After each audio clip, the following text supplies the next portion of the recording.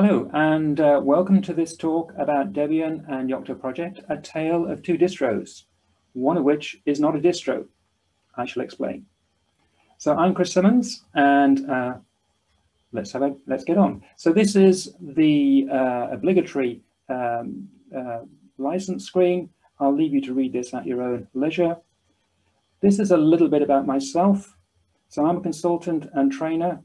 I've been doing stuff with Linux as an embedded operating system for over 20 years now. I've written a book on the subject. And you can find me speaking at many conferences, including this virtual embedded Linux conference. I'm very happy to be here. You can also follow me on Twitter, and you can link to me on LinkedIn. Okay, so that's me. Meanwhile, let's get on with the show. So this talk then is about Debian or Yocto project. Which one should you be using for your future embedded systems? And it comes down to a discussion about whether we should be using off the peg or bespoke. So off the peg, by this I mean using something like a Debian-based distro. You can just grab a copy, grab an image, put it onto your board, should pretty much work out of the box, and then you can install the packages you need, and you should be up and running in almost no time. Or contrast that with the bespoke approach, where we build everything from scratch using something like Yocto project, which means that we can tailor the system for exactly what we want, and we are in total control. So those are the ends of the spectrum. So let's have a look and see which way you might want to go. So Debian, I'm using Debian here as a bit of a placeholder for any other distribution that you may be using. So pretty much everything I'm talking about applies also to, say, SUSE, Fedora, and your own favorite distro. But Debian is commonly used for embedded systems. And the main advantage of Debian is it's a binary distro, so you don't have to cross-compile anything. You just pick up the binaries, away you go. Also, Debian is familiar to a lot of people in the guise of Ubuntu. Ubuntu is based on upstream Debian. On the other hand, we have Yocto project. So Yocto project is a build system that creates packages from source code using a tool called bitbake, which is the job scheduler, and metadata from both the Yocto project and another project called Open Embedded. Yocto project and Open Embedded and bitbake are three of a pair, three that go together. So I sometimes refer to Yocto project when I should be referring to Open Embedded, and sometimes I do the opposite. So Yocto and Open Embedded have been around for a long time. There are literally millions and millions of devices running software created using these tools. So the thing about Yocto is that you are using it to create your own tailor-made distro. You decide exactly the rules for selecting the packages and building those packages that go into your system. And you should end up with the ideal system for your particular hardware. So binary distro, easy to use and set up, but you are restricted to do the things that were decided for you by the builders of the Debian distro, or build your own distro using Yocto. Gives you total control, but you're going to have to pay some more time and effort, or spend some more time and effort putting this together. So the next topic I want to look at then is the board support for both of these systems. This is kind of crucial. There's no point trying to use either one if it's not going to run on your hardware. So Debian supports a range of CPU architectures. Follow that link there for a complete list. I've selected the ones that I think are most useful for embedded systems. So we're looking at x86, 32 and 64-bit, and various versions of ARM, including the 64-bit ARM distro.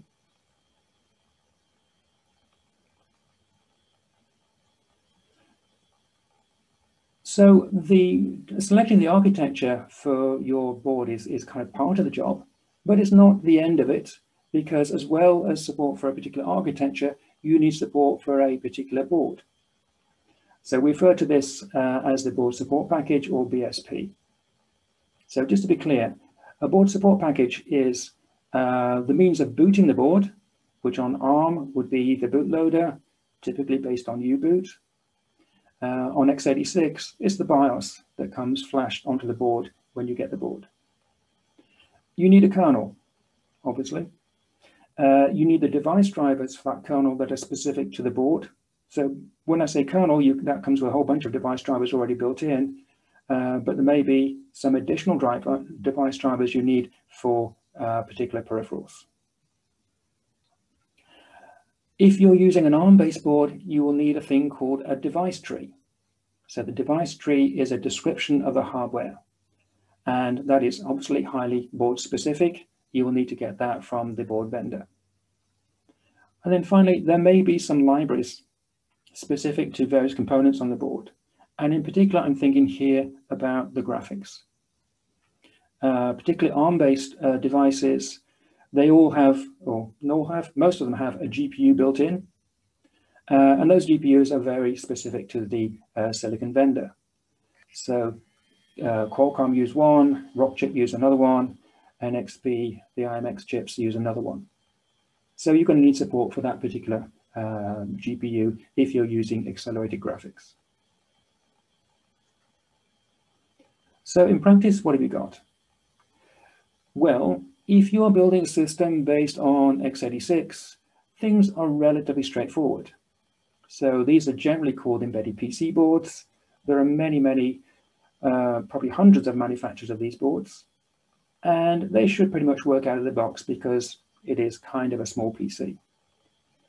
The BSP itself then is really just the BIOS, which is flashed on the board when you buy it. The rest should be off the shelf upstream from Debian.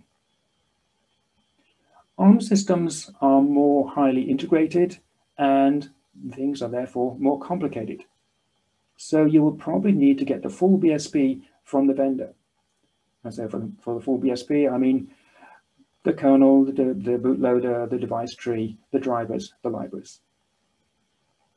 And remember, when you're doing this, the vendor is maintaining this stuff, not upstream Debian. Things are a little bit easier if you have a 64-bit ARM device. 64-bit ARM, the variation between the kernels is somewhat less, and so you can in most cases use a stock off-the-shelf Debian kernel. Whereas with 32-bit ARM devices, the kernels tend to be very specific to each device. Quick mention for Raspberry Pi, since it was mentioned in the blurb for this talk. So Raspberry Pis are very popular, not only for general purpose computing, but also in embedded. And we can argue whether that's a good thing or not, but it does get used for a lot of embedded devices, particularly the compute modules, which are specifically designed for embedded use. So in this case, the Raspberry Pi organization creates and maintains the BSPs for you. Historically, it has maintained a distribution called Raspbian, which is a port of upstream Debian for the ARM v6 architecture, which is the architecture used on the original Raspberry Pis and also the current Raspberry Pi Zeros.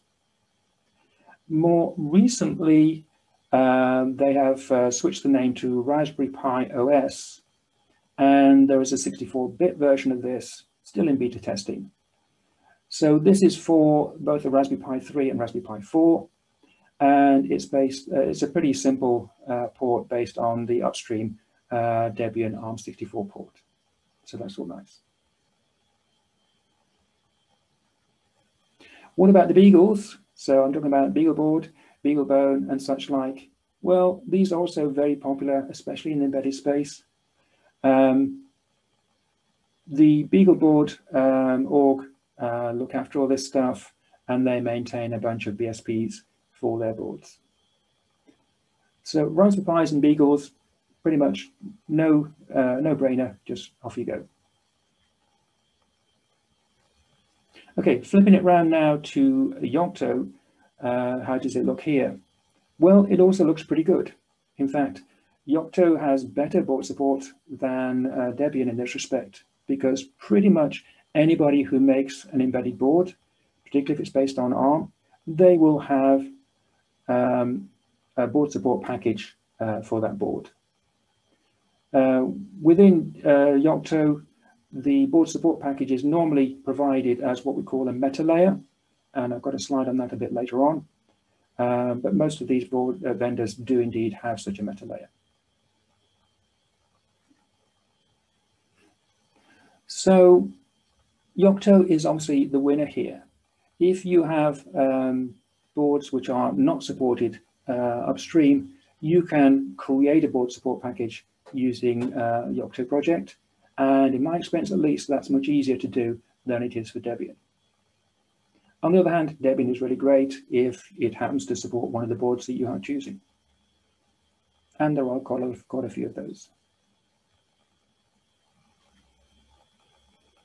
Okay, the next thing I want to look at is the root file system. So the root file system, this is the main part of your operating system. It's the programs, libraries, scripts, configuration files, all the other bits and pieces that make your system run.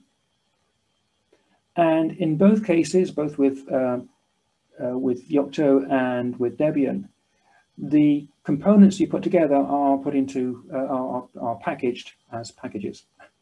So a package can be just a single program, or it can be a library, or it can be a bunch of configuration scripts, or something larger.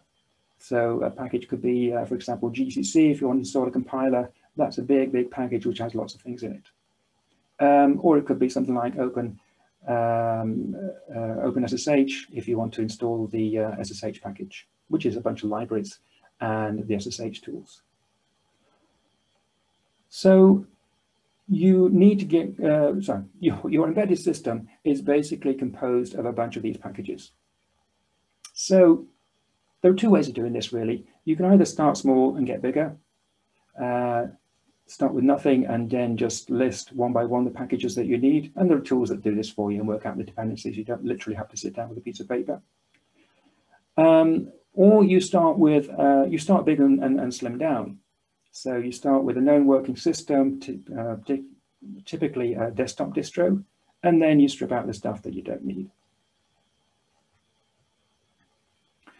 So looking at this from the Debian point of view, essentially you have your root file system. You can do things like apt install and install package, in this case XYZ, that goes and fetches it from the configured Debian repository and installs it into your root file system. Seems easy. And this is what I call the search for the golden master. So this is kind of the start big and slim down approach of things. So you typically begin with your full desktop image.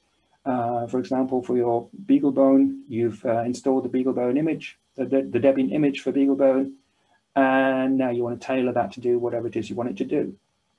So you take the full image, you start stripping out stuff you don't want, you add in the stuff that you do want, so particular packages for various libraries and tools that you want for your particular project.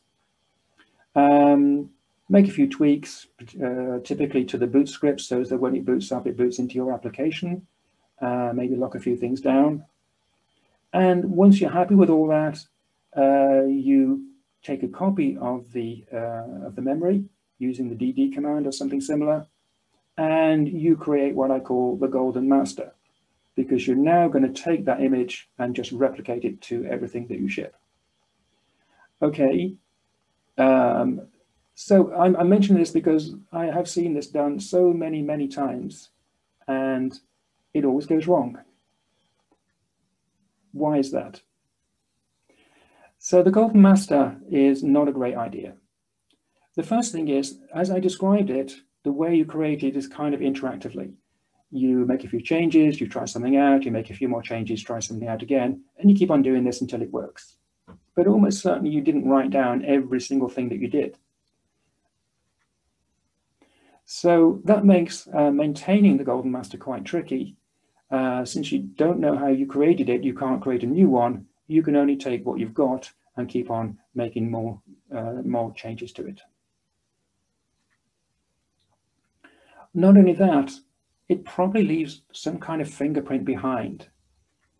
So you may have left some accounts or passwords lying around somewhere. Your bash history might be stored in the .bash history file. There may be some log files that you forgot to clean out. The whole thing is very handcrafted. So setting paths, this is the right way of doing it. What we need is robust, reproducible builds. And there are some tools that will do this for you. I would highly recommend looking at either LB or Ambien. Go look at those links there. And those both allow you to give essentially a list of Debian packages and some configuration information, and it will generate your root file system reliably and reproducibly from those scripts.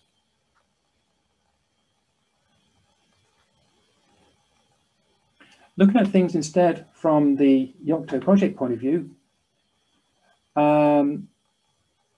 this is illustrating the way that we're building stuff using upstream source code. So we have a bunch of metadata, which are called bit-baked recipes. We have a list of packages in what we call an image recipe. So that's a kind of meta recipe. And then BitBake will build all of those packages for us. For each one, it will download the source code from the upstream location, wherever that may be. It builds it into a local package by default using the RPM format, but you can change that. And then eventually it will put all those packages together for you into the root file system. So this is very deterministic. And yeah, it's the way we do things. So one of the great things about Yocto project is this trinity of the distro, the machine, and the image. So the image, well, this is in the right order. The distro. So the distro is the set of instructions you give to BitBake. These are basic policy as to which versions of packages do I want to use. Do I want to use the latest or some more conservative version? Which init system do I want to use? Which logging system do I want to use? That kind of high-level policy stuff. Then I can select the machine, which essentially is selecting the board support package I want to use, in other words, which hardware am I going to run this on.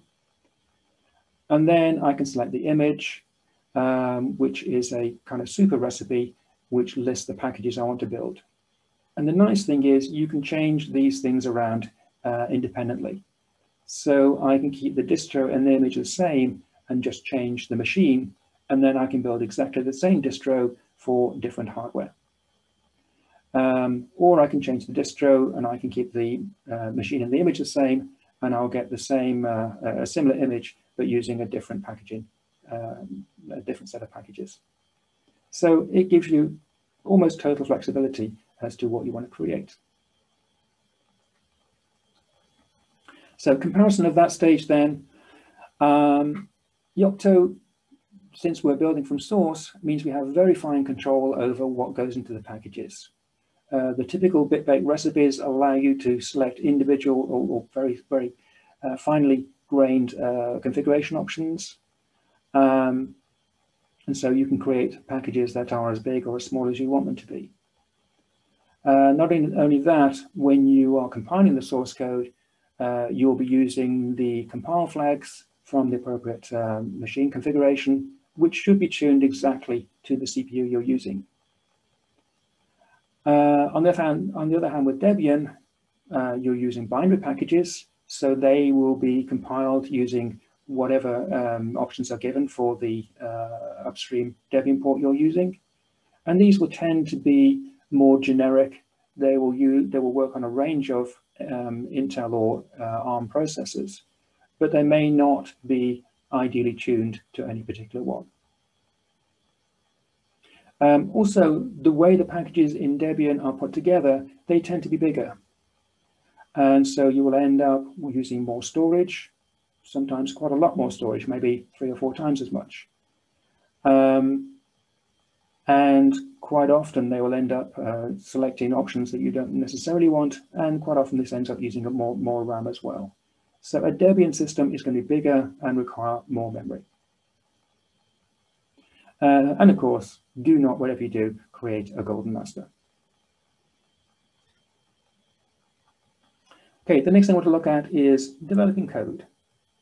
So by this, I mean, how are we going to compile the code we've got for the specific thing we're using the board for, and how we're going to put it onto that board.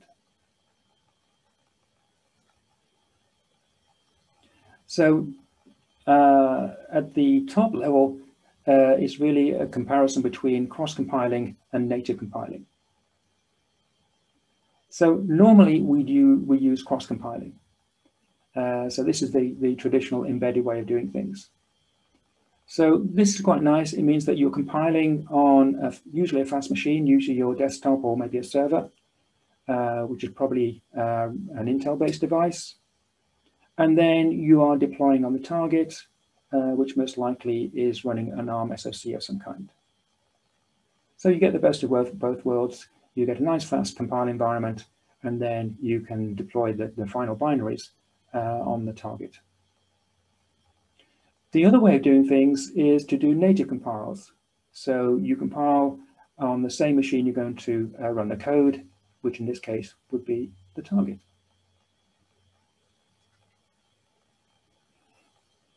So Yocto is very much based on the concept of cross-compiling. And this is facilitated by the way that you can create an SDK, System Developers Kit. So that's an option within Yocto, an open embedded, and that generates an SDK which you can then install onto another machine, and that contains the cross-compilers, it contains development packages for all the libraries, it contains some debug tools and some profiling tools and some other useful stuff. So this is an easy way to deploy and develop code for your target system.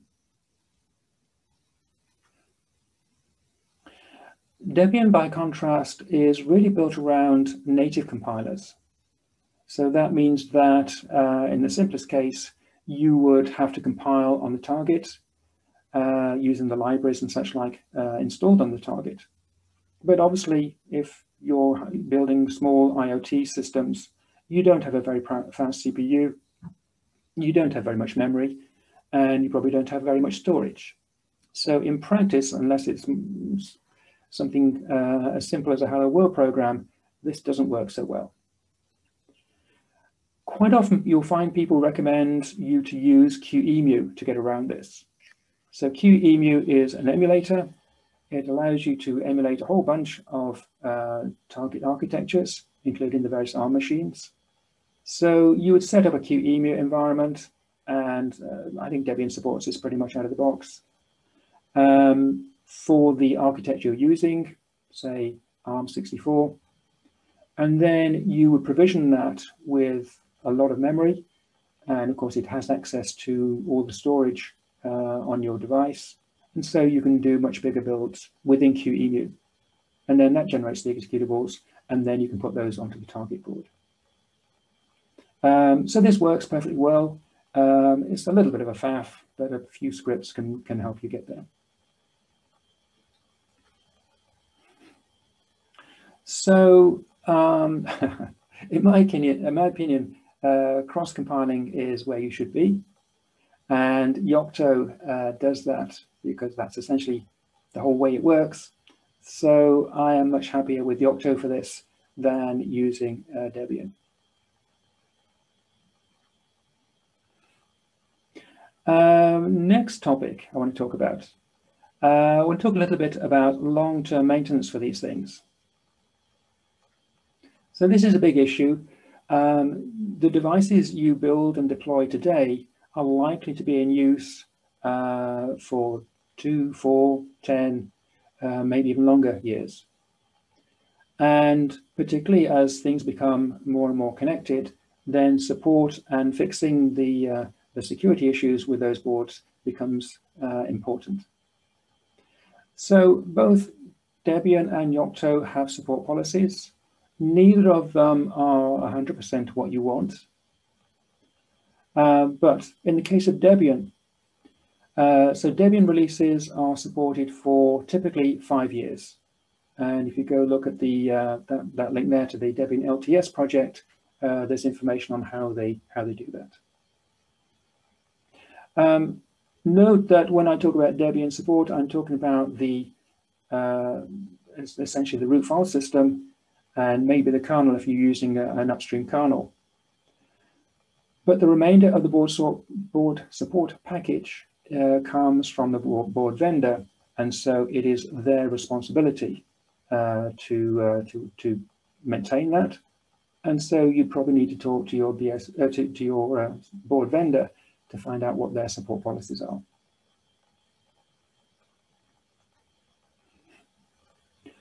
The Yocto project has, in the last year, introduced a long-term support release.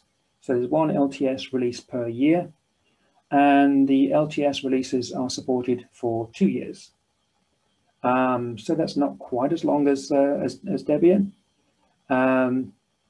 And when you get to the end of that 2 years, you have a few choices you can make. You can either go on and self-support.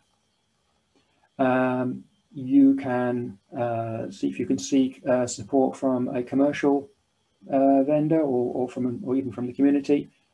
Or you can update to the next release of Yocto project and rebase everything on a new release of Yocto.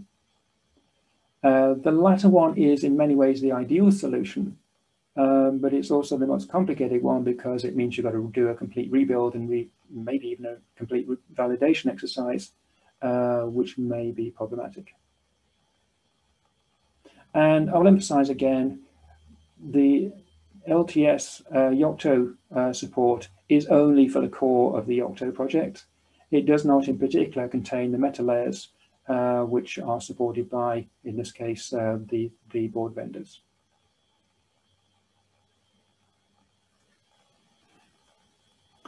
So that is a quick run through of all of the topics I want to cover, looking at various aspects of Debian and Yocto. So can we draw any conclusions from this? So I want to say, first of all, it's not either or. On several occasions in the past, I've tried to draw this as a conflict. Obviously, it's not a conflict. Both Debian and Yocto are good choices in various cases. So I really think Debian is the best solution if you're using commodity hardware, which has good upstream kernel support. So I'm talking about x86-based systems, and I'm talking about things based on the ARM64 Debian port, which is well supported. Of course, you need to build your root file system using a suitable tool, such as Elba or Armbian. But if you do those things, yeah, it should work. It should work. And it's especially good, of course, if you want to do proof of concepts and prototypes, because you can probably get a Debian system up and running more quickly than you can equivalent Yocto. However, Yocto has its own niches. It's great if you have, well, it's essential if you have custom hardware which has no upstream support from Debian or other distros. And that's probably the majority of cases where it gets used. And also it's really great in that it's optimized. So the memory usage and the storage usage will be less in a Yocto-based system than they will in an equivalent Debian system. So you choose which is the best for you. Okay, so that is everything I have to say right now. So over to you. And if you have any questions, please go ahead and ask them right now. Thank you very much.